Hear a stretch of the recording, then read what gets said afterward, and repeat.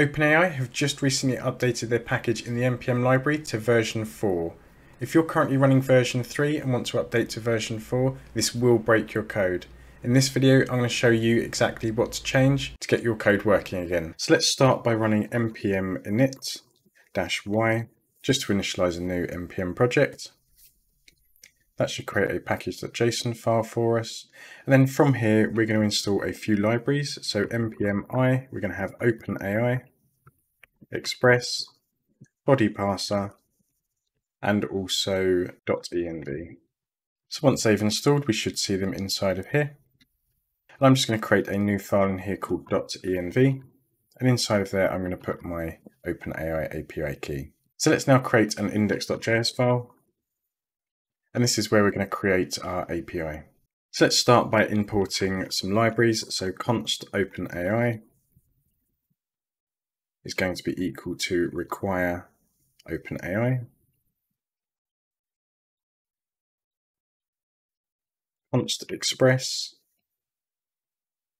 is going to be equal to require express. Const body parser is require body parser. And then we're going to import our .env file. So we say require.env.config. And this .config will just tell it to look in the root for the .env file. If we have the .env file in a different location, then we can add that into our config here. Okay, so now let's tell it which port we want to use. So const port is going to be equal to process.env.port. If that doesn't exist, then we're going to use port 3000. And now we're going to initialize our application. So const app is equal to express. And then we want to start telling it to use some middleware. So app.use bodyparser.json.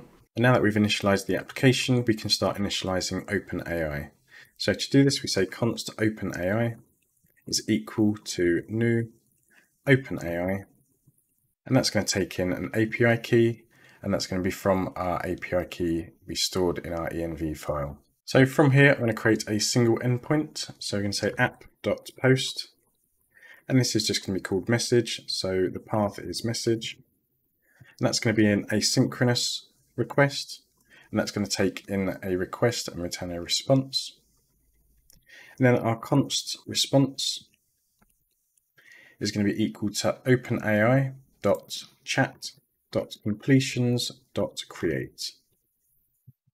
And inside here, we need to specify a model. That model is going to be equal to GPT-4. And then we need to tell it which messages to use. So we have a messages key here, and that's going to be an array. And the array will take in an object and we'll have role of user. So this is the content coming from the user. And then the content of that message will be from the request.body.message. And then we can close that array off, close off this response. So once we get a response back, we can send it to the customer. So we can say res.send, and then we'll have an object here called message. And that message will be the response dot choices. And we're going to take the first option inside of that because it actually returns an array. And then dot message dot content. And that's the endpoint actually created. So from there, we just need to start the application. To do that, we say app.listen, and then we're just going to console log out that the server is actually running.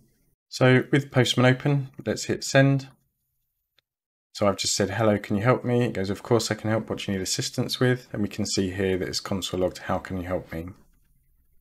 If you found this video useful, consider hitting the subscribe button here. If you want to learn more about JavaScript and ChatGPT, check out this video here. Thank you for watching.